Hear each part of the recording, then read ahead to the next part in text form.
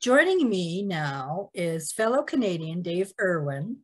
Most of you might know him as Dave Gets Social on TikTok, Twitter, and other platforms. He's a marketing strategist who hails from Leaf Country. What is especially impressive about Dave is that he seemingly reads a book every day, and then he posts the review on TikTok. Welcome, Dave. Thank you. You can probably tell from the accent. I'm Canadian now, but I wasn't always. Originally from Ireland. So yeah, I read a lot. I get through a lot of books and I do marketing. That's me. So dude, are you like a speed reader? Yeah, that's it. I don't sleep very often or all that much. So I read instead. It's so impressive too. It's not really a book a day. It's about a book every day and a half. Because I think I'm on the 78th book of the year. So wow. I struggle getting through one book every month. Yeah, but you write books. So true. That's true. That's what I just read them. It's a passive thing. So yeah. So other than books, what would you say your superpower is? Other than reading, superpower. I don't mind expressing an unpopular opinion and then living in the silence that unpopular opinion causes. I think that's my superpower. For instance, you are in a meeting, let's say a marketing meeting, and you have to, let's say, most people would be tactful. I will not be tactful. I'll be like, that's a stupid idea, and this is why. Then I'll just live in that silence. That's something that I think, and I get away with it. I think partially I get away with it because I'm a white dude. People just tend to sort of let that go, and that's kind of changing, which is a good thing. But also the accent makes me a little bit more charming, at least this side of the Atlantic. That's kind of fascinating, actually. So what does your creative process look like? It begins with questions. It always has to start with a question. I want to find out what the goal is and the reason for completing something. So this is really cliche, but as Simon Sinek said, find the why and find the goal. And then when I know those two things, I can start to plan or get us to a point where we start making actual plans. Mm-hmm. That's kind of where it begins. Once I have all of that information, I will take it away and I'll write it all out in a strategy guide. This is generally just a one-page marketing plan that will touch on all of the big jumps that we will make, for whether that be the type of creative we're going to use, so video, blogs, social media, stuff like that, as well as the people that we want to reach, so the personas. If I want to reach a female sports enthusiast in the middle of Canada, I will have a persona for that person. We'll go about in creating that. And then it's all about whether this message will resonate with that individual. We try and name them, whether the messaging that we create resonates with them. Then it's all about just putting paint on the page. The creative part, the building of images, creating videos, that all happens in the last 10% of the campaign. And we hit go and we test. That's my creative process. What are some of the marketing trends right now that you really love? I both love and hate this. I'm very cynical about marketing, but the thing about it is it works. I'm cynical about it, but it works. The thing that I love is influencer marketing when it's done right. So if you have an influencer and you are able to reach an audience through that influencer, an existing audience, the partnership has to align. It has to make sense. We take TikTok for a moment. Unbounce, which is these tiny little balls that you put in the washing machine. And I can't remember who, I think it's Lenore or something is the company that owns them. It's a P&G company. There's a company that I'm terrified of, by the way. People are worried about big tech. People are worried about like Facebook and Google. No, I'm worried about P&G. Do you know how many brands they own? They're like the Disney of the right? Yeah, they're everyone. Not They only own that, but everything. they own like everything. Anyway, that's beside the point. They have this unbounce product, and it just makes your clothes smell fresh. On TikTok, I'm seeing creatives who make comedy sketches make unbounce videos, which fine, but it doesn't sell me the product. I remember the video, not the product. The only reason I remember the product at all is because I thought that brand partnership doesn't really work. It doesn't make me want to buy this product. I don't remember anything. I remember the influencer before I remember the product, which is a bad sign. You want your influencer to sell your product to an existing audience that will benefit from their insight on this product. It has to align.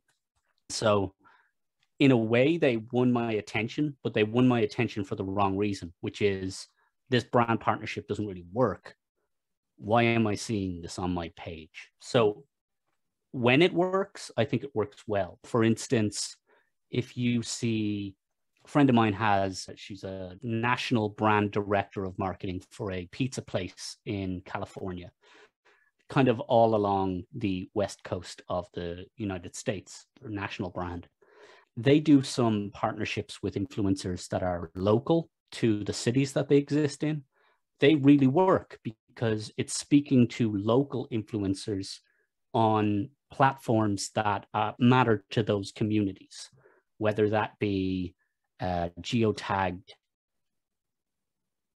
influencer style posts on Instagram or TikTok versus community building posts within the like local neighborhoods, either on Nextdoor or Facebook neighborhoods or whatever it is. I think when you get an influencer to align with your brand and it makes sense, it's definitely worthwhile. I do enjoy that type of marketing. It's not the style that I do, but I like to see it when it happens because I think that really worked. I enjoyed this interaction. Maybe I'll go out and check out this product, which is what you want. What are the trends that make you cringe? Oh, so many. Brands. A couple anyway. So brands trying to be personable by giving hot takes or personable brands. We don't want our companies to, it started with, let's talk about the history of it for a second. It started with Wendy's and Wendy's hot takes, where they were like firing back at people and firing back at other brands. When they started it, nobody else was doing it. It was an experiment. And that experiment started to work. Now they're like a team of 20 people and they're really good at it. They should really be the only brand that's out there doing it. But we see a lot of brands trying to emulate that style because they think that that's what the buying audience wants, or they think social media impressions, which are just eyes on the actual tweet, TikTok, eyes on the piece of content is enough. And it's not enough. You want a buying intent there. You want to be able to have an interaction that leaves a positive taste or a positive impression in your audience's mind. With these hot takes, sure, it gives a short laugh, but that doesn't scale. Yeah. It scales for nobody else except Wendy's. And the other thing that I find really frustrating is when a brand jumps on a celebrity's post and then it's just brands responding to each other. I know, as someone who runs brands accounts, it's very often me, responding to my mate, responding to someone else at a brand. Then I see a brand that I don't know who works there and I respond to them. And it's teams of people responding to each other in this colloquial conversation that the customer is not actually a part of. I find that makes me cringe. It's happening a lot more and it leaves the customer out of the conversation. I just find that cringy. I've got a couple of questions that you see corporations that might not be digitally savvy that they might ask. So I just kind of want to ask you how you might answer them. One would be the markets are changing and we're getting left behind. And we see this in retail every single day. The markets are changing, or how the customer is shopping is changing and we're getting left behind somehow. Marketing is about finding a market and then selling to it, right? So the only reason that marketing should exist, and this is taken from advertising, is that it takes the place of a salesperson when a salesperson can't be present, or for interactions that a salesperson will never ever be at. The way I think about it is, if you're being left behind because the market is changing, you need to fundamentally change your business more than it is about changing your actual marketing messaging. If it's about things like, say you have all the infrastructure in place, you've got a new website, you've got the e-commerce, you have all of your social media, and just things like Google Shopping, right? Having a Google Shopping account and having that linked to your Google AdWords. These are all infrastructure changes that you have to make first before you ever get to a marketing message. Because if the infrastructure is not there, no amount of marketing you do will be successful, because you won't be able to measure it. And measuring is what matters. And that's actually a book by John Doerr. I just finished reading. It's excellent. It's about OKRs, which are a way of measuring goals and how you reach them. I have a blog about it. The idea is that you have to have the infrastructure in place in order to reach these new markets. Now, if you have them and they are available to you, they're not super complicated to set up. It's just about the time it takes to learn them and get them set up. If you have them, you're still not being able to reach your audience, or the audience is changing, maybe you're going after Gen Z, they might seem like they have another language to you, but they don't necessarily. It's not that they have another language, it's that they want you to speak to them from that personal perspective, but without the cringe. I would say there is, be authentic. Talk about the benefits of your product, but keep your customer in mind. If you're trying to, say, for instance, I'm an insurance company, or I'm Prudential, okay, the car insurance for teens to mid 20s, like before 30. I'm selling the idea that there's a pain point. What if you are a teenager and you get into a fender bender? How do I sell that to Gen Z?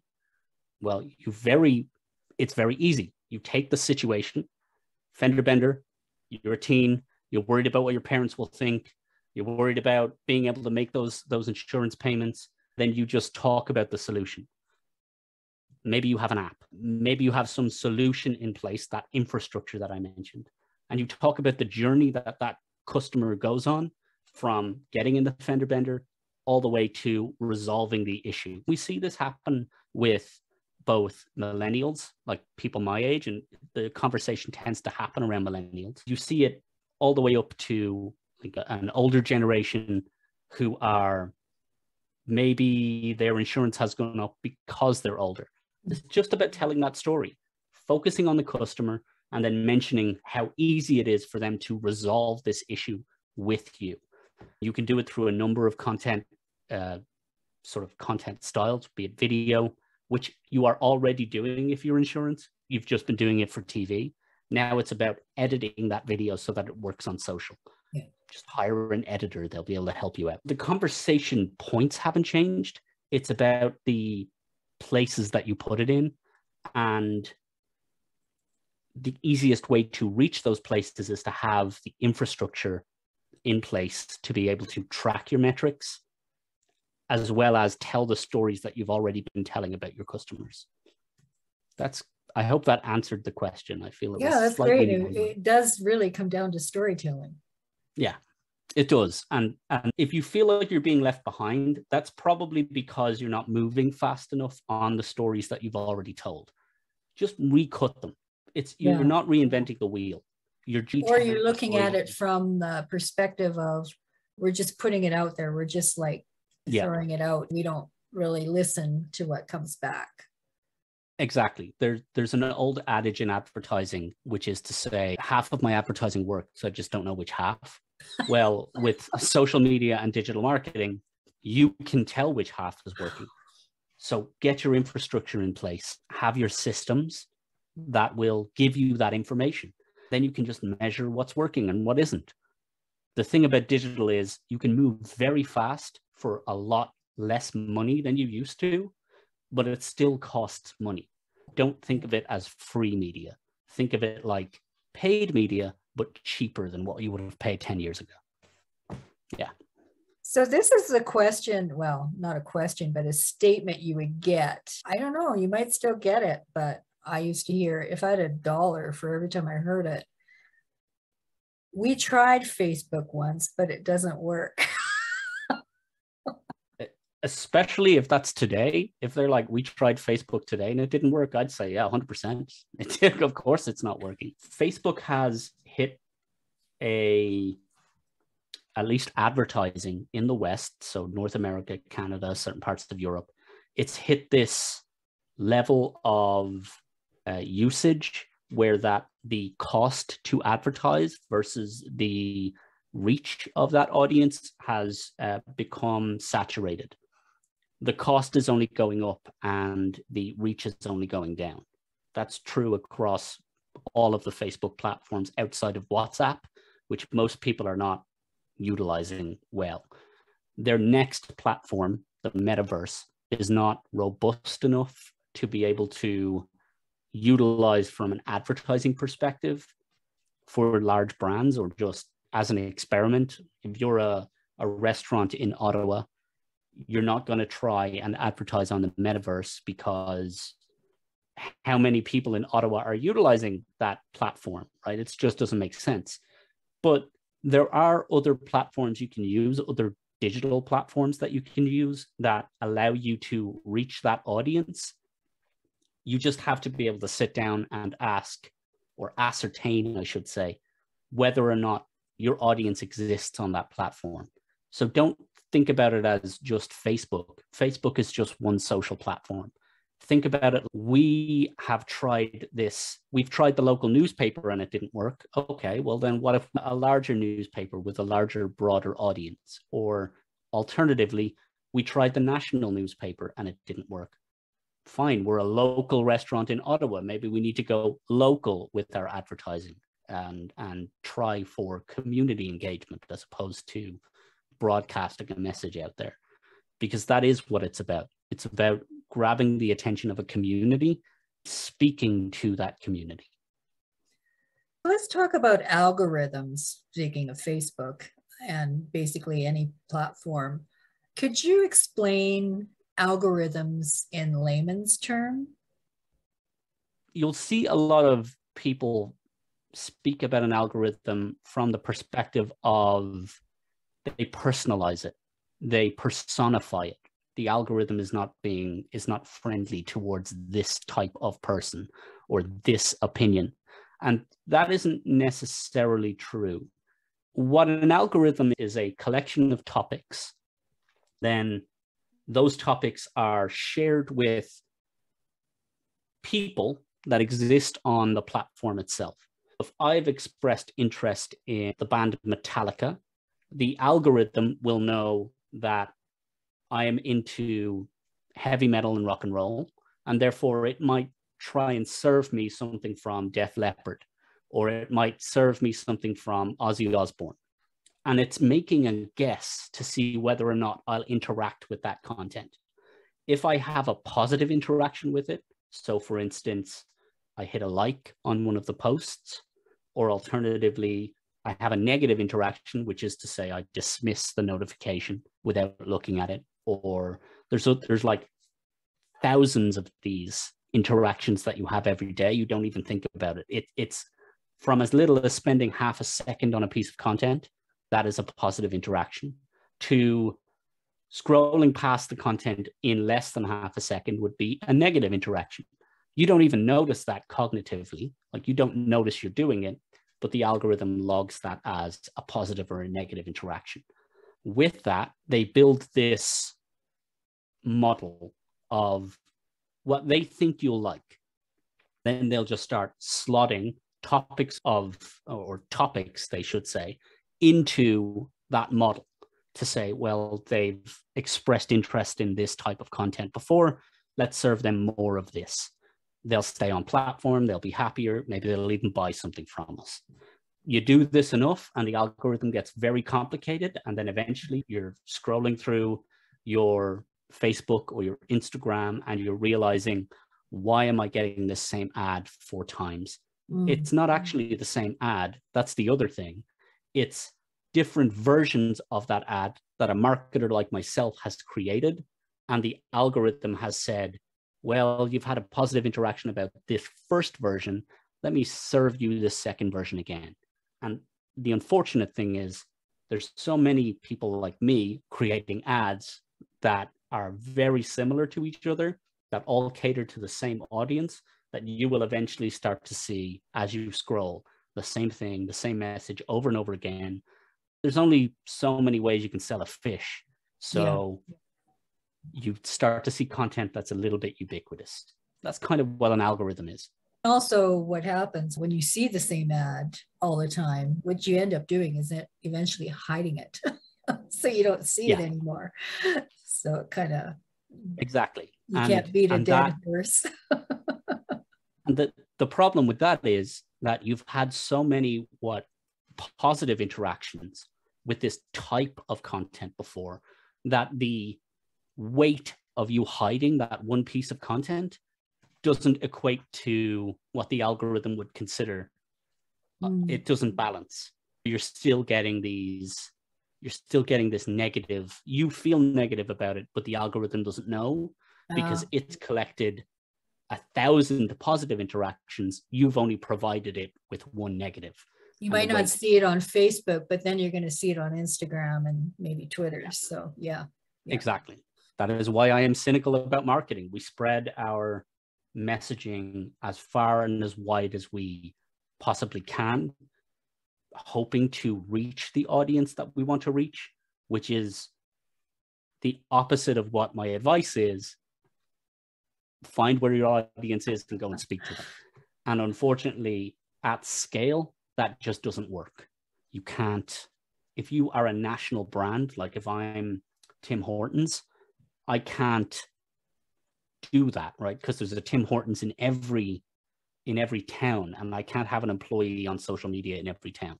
So therefore, how do I reach that audience? The only way to do it is by spreading your message across every platform that you can, which is why I get advertisements for Tim Hortons sandwiches everywhere, even though I don't eat in Tim Hortons ever. Are the algorithms determined by the corporation or the guy in charge of IT teams? Or does the corporation just say to the team, hey, I want this to do this, and then leaves it to the team to code it in the way that they want? So in a way, it's a bit of both, and that's not a very satisfying answer. We know that Facebook manipulates their algorithm. They make up to, like, for instance, Google. We think about the algorithm from the perspective of what we see on Facebook and Instagram, but Google is the master of the algorithm. They make 500, something like 500 changes a day, and that was data from 3 years ago, to their algorithm. When you think about it, that's way more important than the types of ads you get on social media, because it speaks to the ranking that you have when you type in a search term. Like, what is my closest doctor? Well, they're making intraday changes to that result. The algorithm is in part, I wanted to do this. I wanted to serve this type of content to people. But we also know that Facebook has gotten in trouble for things like messing with the sort of search results that will come up and providing bad data to advertisers. For instance, providing impressions that don't exist. And earlier on I explained was that impression was just eyeballs on a thing.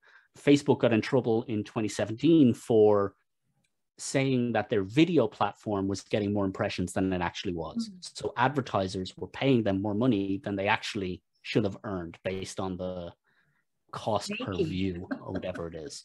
So they got in trouble for that. They said the answer to them was, oh, yeah, we've made a change. Will never happen again. But they didn't provide any proof that they made that change. We're just supposed to take their word from it. So they do get in trouble for this quite a bit. We know that in a way, the algorithm gets so complicated that no one person would ever be able to say, make this change and have it so that this person view this ad from McDonald's or this ad from Timmy's. At the same time, it's very easy to find a persona. Like I said earlier on, if I want to reach female, older sports enthusiasts in and around Alberta, how many of them are there? We can tailor our messaging so that it is very specific. And you can even do something like, I know how many Davids there are in Toronto. Okay, by doing a search on social media, I can tell how many Davids there are. How many Davids are from Europe in Toronto? Well, there's probably going to be less than 2,000. Fine. Let's speak to them. That's 2,000 people that I'm speaking to out of 7 million or something. You can get very specific and you can tailor your messaging so that it seems like it's personal when it isn't really. It's just a bunch of data that they've gathered and they've put together in a pot and they've served a message to it. In a way, that is the person we're trying to reach. So if I wanted to reach you, I could put your name on the message itself, even though I'm not necessarily trying to reach you. I'm just trying to reach people like you. And the only Atlanta Falcons fan in Alberta. Well, there we go, right? Like the fact that data is out there in the world means that I can find you. But even if it's not, if it's just like a regular name like Robert Smith, fine, Robert Smith might be a super popular name around the world. How many of them are in the downtown core in Calgary, right? There's a lot less than you would think. There's a lot more than you would want in your living room, but there's a lot less than you could think if you're trying to advertise to them. So reaching an audience is, in a way, it's easy, but you have to know exactly who you want to reach in order to craft that message. Yeah. The algorithm can be manipulated, and it is, but not in the way that most people think it is. What do you think the biggest waste of time and money in marketing is? The biggest waste of money right now is Facebook ads. Facebook ads that are not targeted correctly. It's getting very expensive. Well, that's why, but it's because the targeting is off. I don't do paid advertising. It's not something that my agency does. We have the ability to.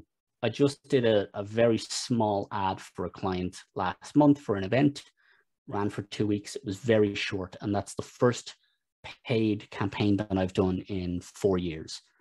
The reason I don't do it is because it is very expensive for the client, and I don't like having being on the hook for immediate results, which is what advertising is supposed to be for. If you're not using it for brand building, which is just getting eyeballs on your page, or if you have an actual thing that you want to sell, be it a couch or a course or a book, I don't like the idea of being told I have, 10 grand, get me 500 sales, because I can't guarantee that based on the targeting that Facebook will allow me to do, mostly because they have this testing period of 14 days where they try and build an audience that they think will buy it.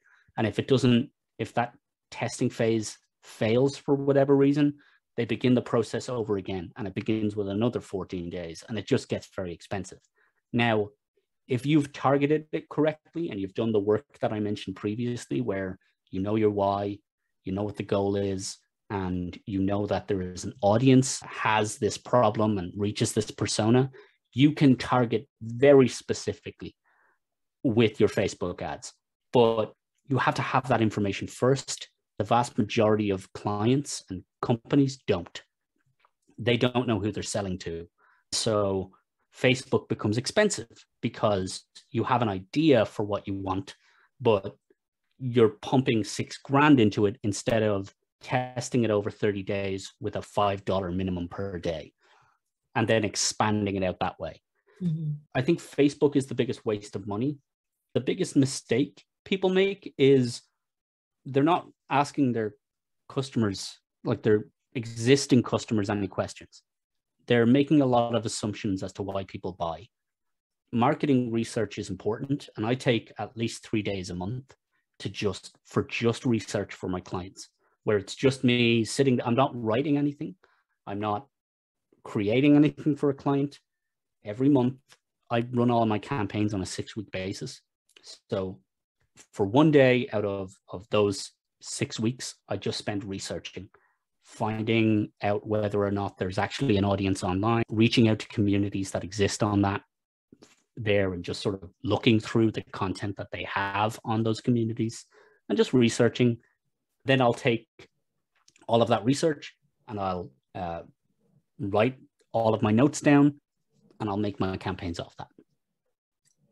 When you look at conversations on advertising and whatnot, the corporate speak and social speak are two different vocabularies.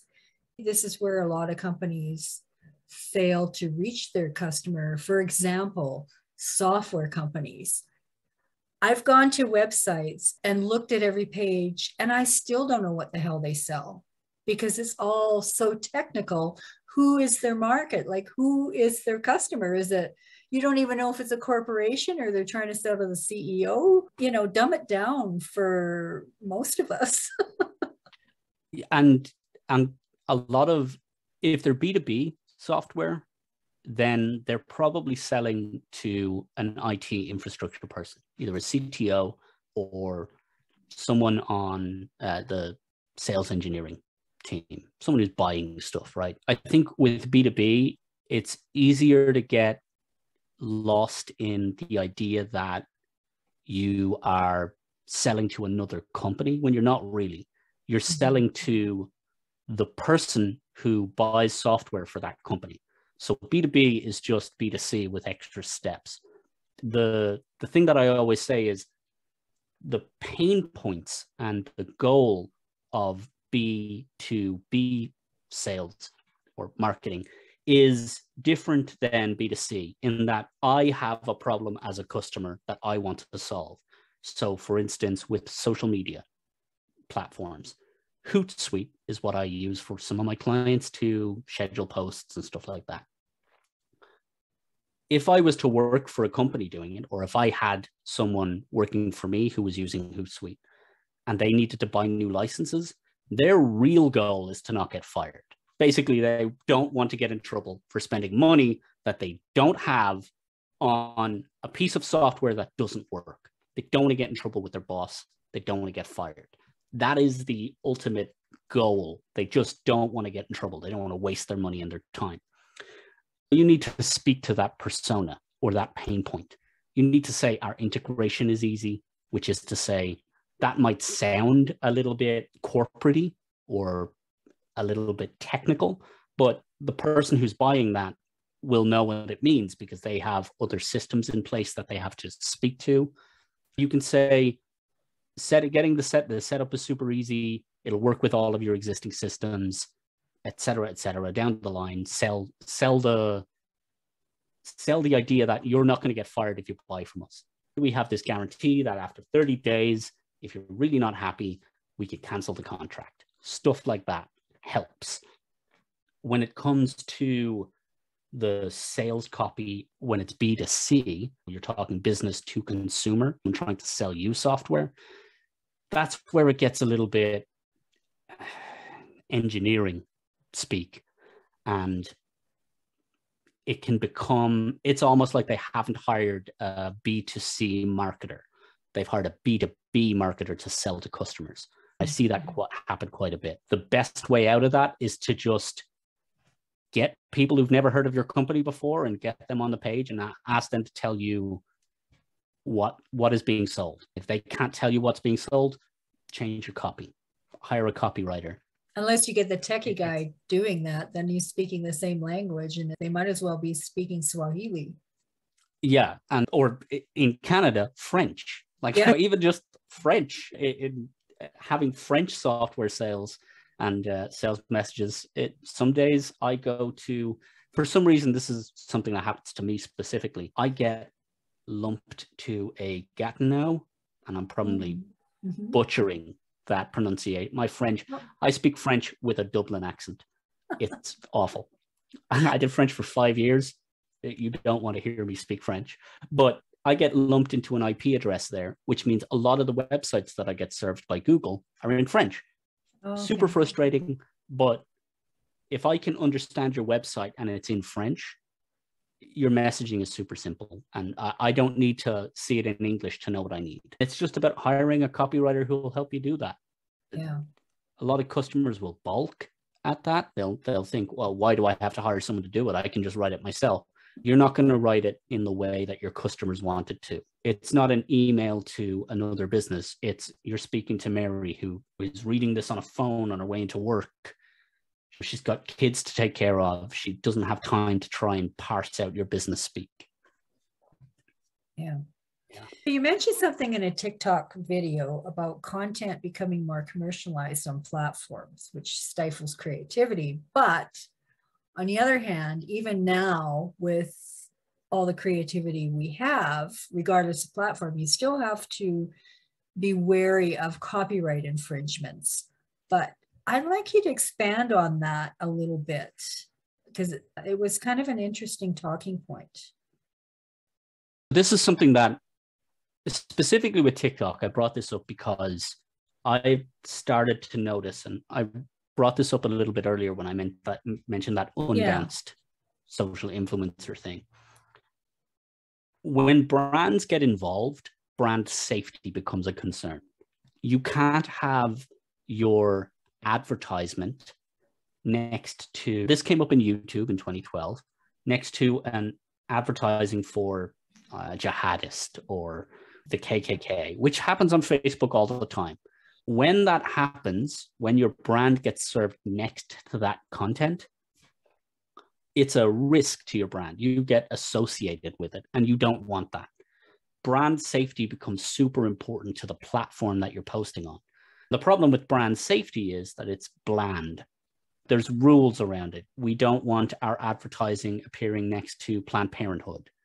We don't want it appearing next to religious iconography. So you're not going to get the Joel Olsen ads or Joel Olsen content next to your ad about potato chips. There's so many little nuances that you need to make sure that your brand is as safe as possible. Unfortunately, safe is bland. The content that is created around that also has to adhere to that brand safety, which means the content is inherently less chaotic and less creative, because chaos is creative. That is one of the reasons that TikTok became so popular. Yeah. There weren't a lot of brands on there. It was mostly people talking to other people. They could make content that wasn't getting the virality that you would have seen on Instagram, Facebook, Pinterest, all of the rest, because they had a more robust brand safety guideline. And that all stemmed from, we can go into history about it if you want, the adpocalypse on YouTube and why it happened. Well, that's kind of boring unless you're interested in marketing history, at least modern marketing history. The crux of the matter is your brand has to be seen to be in a safe position so that you don't get in trouble as a brand. You don't want your brand appearing next to photos of the Twin Towers going down. You just don't. It's just one of those things. So when that happens, you have to be cognizant of both the creators that you're aligning yourself with, because they could have some content in the past that is a little bit nail-bitey. Unless you're willing to stand by that content and that creator, you need to seriously research who you're doing your work with, as well as put a brand safety guideline in place so that, if anything bad does happen, you can walk yourself back from it. Yeah. We spoke about hot takes from Wendy's a little while ago. We've seen plenty of brands over the past maybe year and a half try and make that leap to Wendy's style content. It doesn't go well. And then you travel back in the past and people are like, well, 15 years ago, you made an ad about a woman in a bikini. How progressive is that? That's terrible. The brand is like, okay, but it was a different time. It was 15 years. How different of a time was it? Right? That kind of thing. Yeah. Just look at all the beer commercials from 20 years ago. And that's one of the reasons that I find Budweiser so popular from an advertising perspective, is that while they did have some cringy ads, they had some great advertisements that were about puppies and horses and just general drinking beer. They have nothing to do with Budweiser whatsoever. It's like a lost dog and a massive horse. What's that got to do Although with beer? you can see the Clydesdales and the wagon at the Calgary Stampede. They do have it on display there. Right. But what has that got to do with beer really? You carry the barrels of beer in the back of the wagon. Did they? I think that's what it was. I did not know that, but there we go. Yeah. I've learned something new today. Because in the display at the Calgary Stampede, I do believe that there are actual wooden barrels of, they're probably not full, but wooden barrels in the back of the wagon. I gotta go check that out because I love those ads. Those Clydesdales, they're probably, and they have nothing to do with beer. One's about a lost puppy. It's really sad. It's really satisfying. And then the other is about horses running in a field, and you think, great. I like the one where the horses are playing football in the field. Yeah, exactly. Yes. Right? That's what's it got to do with beer? Nothing. But I know when I see those horses, I think Budweiser. Exactly. It's a good association to have. And that's what I mean by association and having to have brand safety. One of the most ingenious tweets I've ever seen, and this goes back to watching the Super Bowl when they had the blackout for half an hour, and it was the Niners playing, who the hell won the Super Bowl that year? Anyway, that game, there was a blackout, and of course, what's everybody doing? They're on their phones, killing time until the lights come back on. So what did Oreo do? They posted this picture of just a part of a cookie, and it was on a black background, and it says, I've got it written down somewhere. Dunk in the dark. You don't, dunk in the dark. Genius. That a free tweet probably got more eyeballs and more popularity than any paid ad on the Super Bowl day. 100% it did. What most people don't realize is that was a 6-month project, and they had thousands of tweets. They were only able to do that once. They tried it again the next year, and they weren't able to get the value for money. It was just one of those. It was one of those like serendipitous. We spent all of this money on creating, and they created like thousands of tweets for what if this happens during the Super Bowl? Wow. What if this happens? That was just one of them. That is serendipitous, and marketing gurus will pull out that as an example of a brand going that extra mile, or a brand being just on time with their messaging. That wasn't impromptu. That was 100% planned. That's very cool, because they could have used that tweet back in the 80s too, when Stanley Cup final in Boston, when the Oilers were there and the lights went out in the Boston Garden.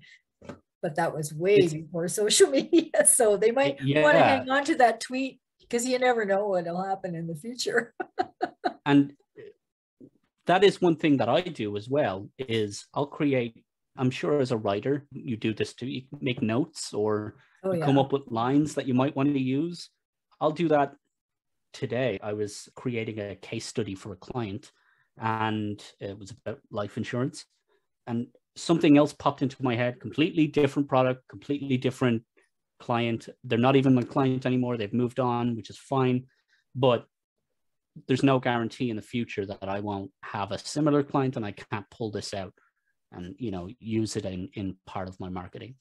So having like a scrapbook or a Pinterest book or something of ideas is always a good idea to have, so that at least when it comes to creating your content, you'll have that pool to dip into.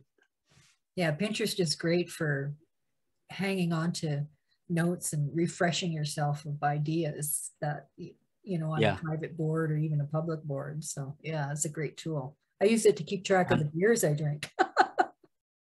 It's still perceived as a mostly female social network, and it shouldn't be. But as a designer, I ran a design firm for a long time. We used it a lot in our industry, just as for like mood boards and stuff. And their trend analysis or their trend predictions they tend to be the best in the business.